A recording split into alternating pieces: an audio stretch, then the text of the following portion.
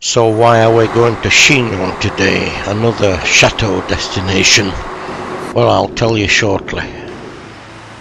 We're on the banks of the River Vienne again, 12 kilometres above where it joins the Loire.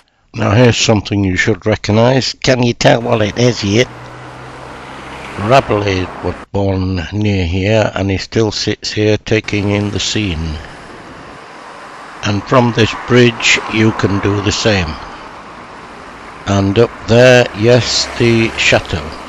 Henry Plantagenet, Henry II of England, held title to this place long before he became King of England, and I am told died here.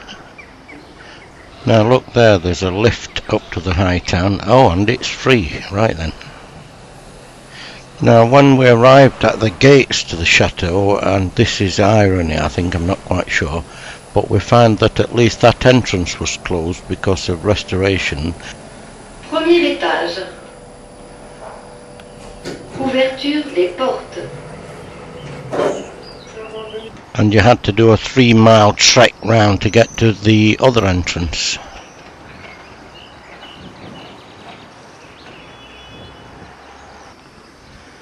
Would you like your picture taking, Puce?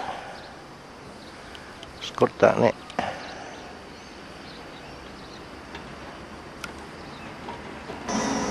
Unfortunately, it seems to be closed for restructuration. I've already explained all that. So eventually we see this vaguely pointing in this direction. We'll have a look over the Vibas while we're here.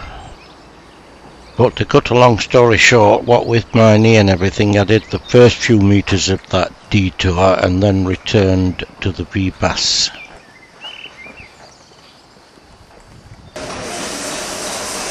Where we find a plaque telling us about that visit of Joan of Arc. And whilst we wander aimlessly through these medieval streets, let me tell you why I'm not, sadly, in Angers today. I discovered protest number 3. There's a 24-hour rail strike today, and the train to Chinon was the only one that was going and sure to get back. Is that irony as well? Anyway, on the Impasse Plantagenet, we found the Church of Saint Maurice, which was built by Henry II in the 12th century.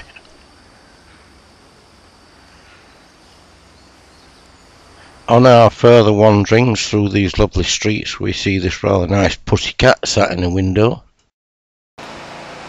and the Church of Saint Etienne, built around 1480.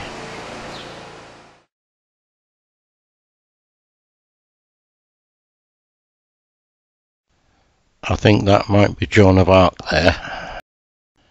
And somewhere up one of these very steep hills was a chapel of Santa Radegonda, but I couldn't find it. So we take our short train trip back to Tours. It's our last day and we catch a bus to the airport at about noon. So while we look at some shots I couldn't fit in elsewhere, let's do a bit of a summary. In spite of the knee and the 3 protests strikes, resulting especially in missing Angers and forgetting my notes on Poitiers, the trip was enjoyable and instructive. We've got a couple of hours before the bus, so we're just having another wander around Tours.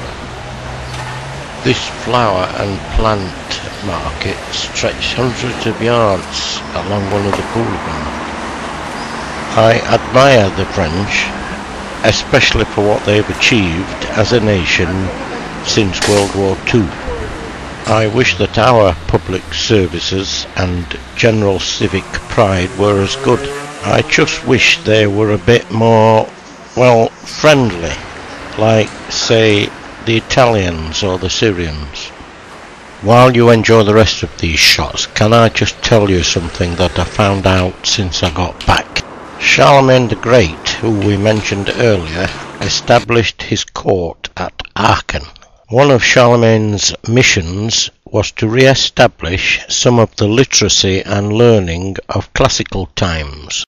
The Bible was to be the chief instrument to be used here, and Jerome's version was the currently available most authentic version. Charlemagne invited Alcuin of York, believed to have been taught by Bede, to come from his abbey school at York and lead a project, as we would call it now, to further purify the Bible in the light of later learning. Alcuin completed this work, and what is sometimes known as Alcuin's Bible was rolled out throughout Charlemagne's empire. Copies were produced at the monasteries of Tours, Orleans, and several others. Alcuin eventually retired to the monastery of Saint Martin in Tours. He later died there in 804 and is buried there. Just hang on a minute. Since returning, I've been reading this book called The History of the Kings of Britain by Geoffrey of Monmouth. It appears that Britain was founded by Brutus. You'll see the relevance of all this shortly. Now, this wasn't the Brutus who stabbed Julius Caesar.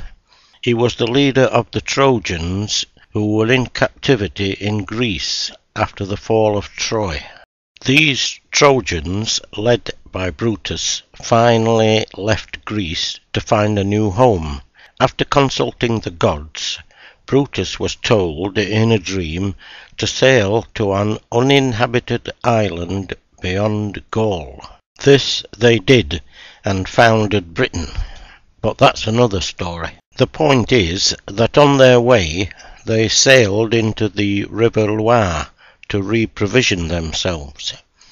They devastated the whole area, perhaps the first example in history of Britons, or future Britons anyway, causing trouble in France.